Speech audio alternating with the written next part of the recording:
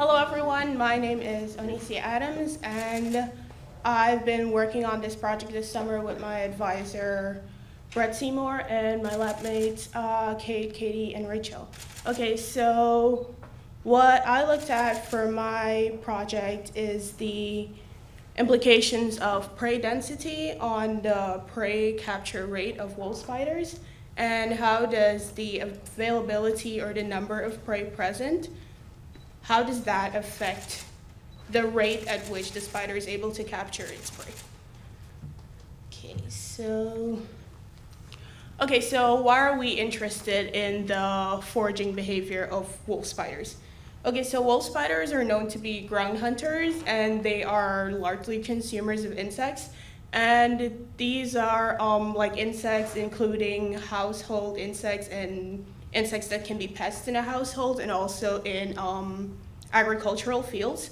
So this is like one of the reasons why we're interested in wolf spiders.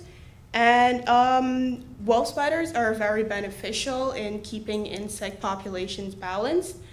And we know that insects are present in large populations and in a lot of different habitats, and spiders are also present in most of these habitats as well. And the understanding the ability of wolf spiders to control insects is very beneficial to human populations. Okay, so it is important for us to understand how wolf spiders interact with their prey and are able to successfully sustain themselves and their entire ecological communities. Okay, so for our study, it was observed that just looking at wolf spider functional responses and foraging behavior, we noted a lot of different factors that tend to affect this, and this includes factors like abiotic factors and also biotic factors. So the presence of the relationship between the predator and the prey, those can be considered as biotic factors, and abiotic factors like temperature, different light environments, light pollution, a whole lot of different factors that affect foraging behavior. Okay, so we observed many of these factors. So we hypothesized that prey density could be a determining factor of the prey capture rate, or how fast the spider is able to detect and successfully capture its prey. So we predicted that wolf spiders would take shorter amounts of time to capture their first and second fly. In this case, we used fruit flies to set up our foraging experiments. So we predicted that the spiders would take would take shorter amounts of time to capture their first and second fly as the prey density increased. So here you can see on this graph, it is showing that time for prey capture is increasing. Prey capture time is increasing as, I think it should be the other way.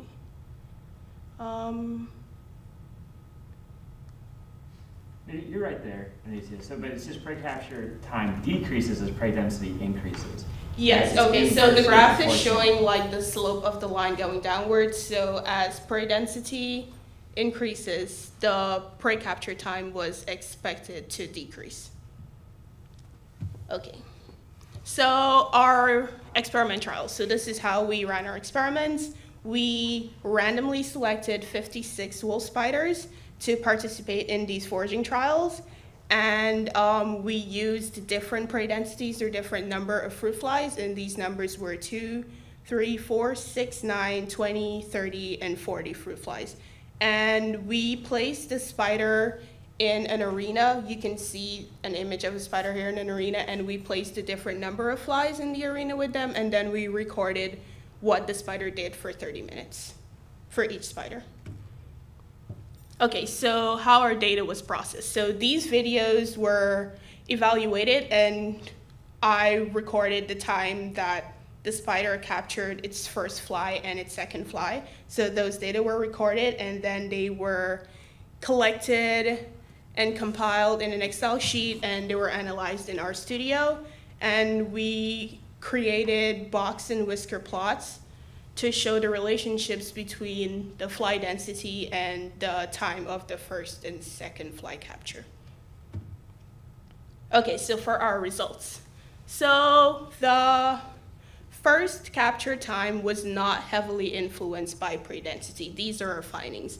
So here you can see the graph, and I say that no apparent trend was observed for these data because looking at the different box plots, they're kind of random. So looking at the relationship between fly density and first capture time, it appears to be an insignificant relationship. And the average time taken for first capture is relatively the same for prey densities from 6 through 40. So you can see the averages for these densities are like in the same area, so there's not much difference from prey densities 6 through 40. And there is also a lot of variance among the first captured times for most of the fly density groups. So basically individual spiders, the time that they took to make their first capture just varied a lot by individuals. And this means that there was a lot of individual determination for first capture time. Okay, so we also looked at the differences, the relationship between prey density and the first capture time by sex, looking at the differences between males and females, and we found that no differences were observed between the sexes. So when comparing the differences, no observable trend was noticed between males and females. Okay, so to note, we also did not have an equal distribution of female and male spiders because they were randomly selected. So in some cases, the data may not be truly representative of the differences between males and females. So, but in one case, for the fly density group 3, there was an equal number of male and female spiders, and the graph shows that there was no significant differences due to sex. Okay, so looking at the second capture time, which was another data set that we captured. So the second capture time was shown to influence prey density. So if you look at this graph, you can see the smaller prey densities, like around 2 and 3. The second capture time ranges all the way up past 800 seconds. And looking at prey densities from 4 through 40, there is a dramatic decrease in the amount of time that the spider took to make its second fly capture. Okay, so the variance within these density groups shows a general decrease with increasing fly density. This means that fly density was a major determining factor in second capture time. And this also shows that the fly density does affect the rate of prey capture. So the relationship between fly density and second capture time seems to be a more accurate representation of our prediction. Okay, so this graph is the comparison by sex for the second prey capture time, and this also shows that there are not much differences due to sex. So also noting that there, in some cases, the males and females were not the same number used in the trials. But in one case, for the fly density group 3, you can see that there was an equal number of male and female spiders, and the graph shows that males generally took less time for second capture than females. Okay, so what do our results mean?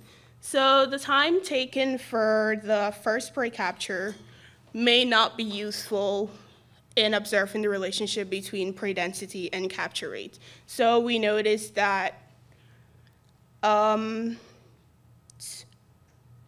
so that's one thing to note. And observations made during experiments showed a common time gap before spiders began hunting.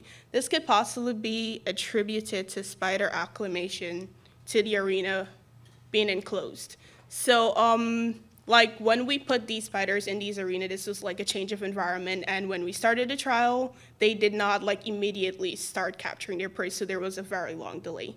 So that's something to note. And once the spiders did begin hunting, the time taken for prey capture could be linked to prey density, as shown in the second prey capture graph. And further experiment trials with a greater sample size may be needed for a conclusive result.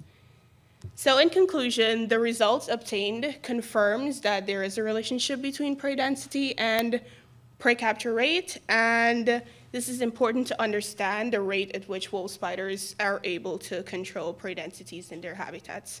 Thank you very much.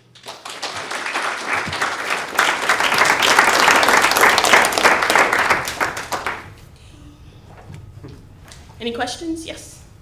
Yeah, so that was great. Like you put up that first one with the first trial and how long it took them to catch the prey. And I was like, oh man, I hope the second one is good. And it did. And so that was awesome. Yeah. I love that. Thank you. Anyway, so just so I'm clear, was it, so like in your first trial, let's say you had 3 flies, and then in your second trial where you had 3 flies, in the first trial, was it just took them longer to get started than the second trial, or was it that it took them longer to actually, like they both got started at the same time, but in the first trial, did it just take them longer to catch the flies? Yes, so they were all the same trial, but the time that they took to catch the first fly was really long for most of them. Right, but so compared to the second trial, was it long though because it just took them a long time to get started? Yes. Oh, okay. But it's the same trial, it's just the second spider, Yeah. the second flight. The second I flight that see. they caught. Oh, okay. Yes. Oh, I got it. But you're right on the nail there, in that most of these spiders, when you first put them in there, they're just hanging out. Like they don't move, they're freaked out, right? And they just sit there for like 5 minutes. Yeah. And then as soon as they grab one, then they start going. Yeah. Yeah. So did you find that different spiders, and I'm anthropomorphizing here, but did you find that like different spiders had different personalities? You know what I mean? Like, and I'm like, this is just like your gut feeling. Yes, I know. Like looking like, back at the video, some of the spiders were mainly focused on escaping the arena, so that affected like looking at how they captured prey. So yeah, some of them were special. Yeah, And some of them just sat in one position for the entire 30 minutes. Right.